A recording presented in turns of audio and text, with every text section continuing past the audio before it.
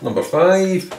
If this quadratic is to be written in this form, a completed squared form, what's the value of q? Notice that's a positive. That keeps it simple in this case. 4 to choose from. Well, complete the square. Now I know that 7 doesn't work, so I'm working with x squared minus 8x. No, that 7's not right. So that's what's going to form a square. So what would that be then? If I just take this part here, there should be 5 parts. If you've got the square of a bracket, you square the first, you square the last, you get twice the product in the middle here. So it only takes 2 to complete the 5. I only need 2 bits to complete all 5 bits, because I know that if that's x squared, that must be x. That won't affect the product now because its coefficient's 1. So that means that must be double what this number is. So that number must be 4. And then it's square the last, that must be plus 16. You've put a 16 in where there wasn't one before, so take it away. So that means altogether it comes to minus 9.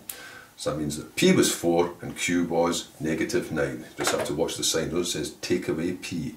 So if it asked for p, the value would have been 4. If it had been x plus p, p would have been minus 4. It says plus q, so that means that q must be negative 9. So q is negative 9, and negative 9 is answer A.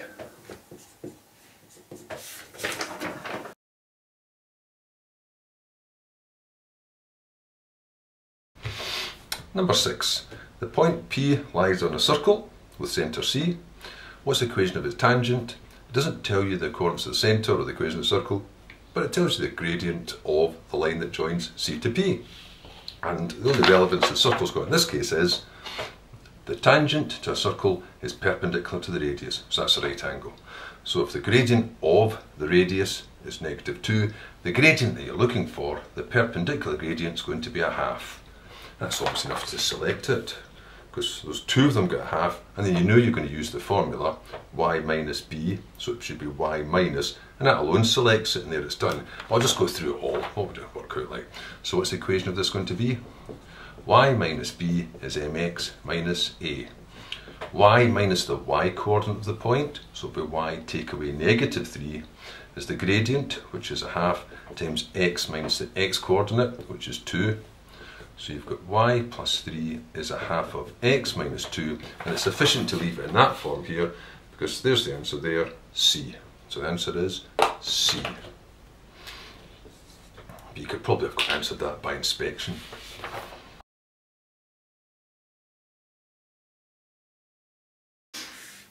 And number 7.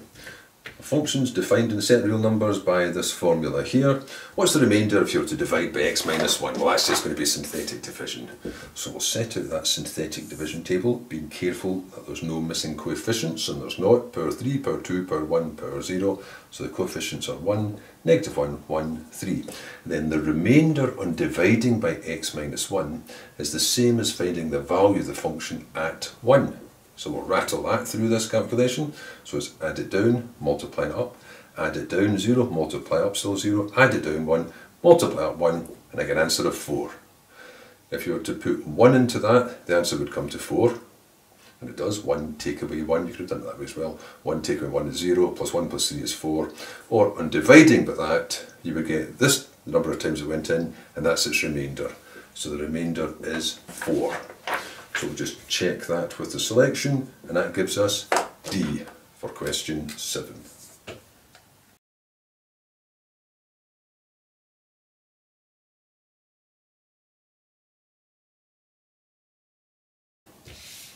Number 8. There's a line that makes an angle of 30 degrees with the positive direction of the x-axis. It does indeed. It's got a positive gradient. What is the gradient of that line? What's its exact value? Well, it doesn't matter where it cuts the x-axis. It's actually quite handy that it cuts there, because it saves me having to draw that little triangle to the side, because this is one of the ones you should know. You should know the 30-degree triangle.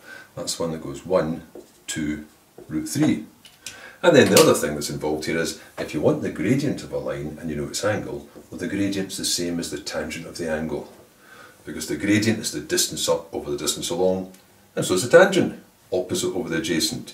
So the gradient's going to be the opposite, which is 1, over the adjacent, which is root 3, and that's all there is to it.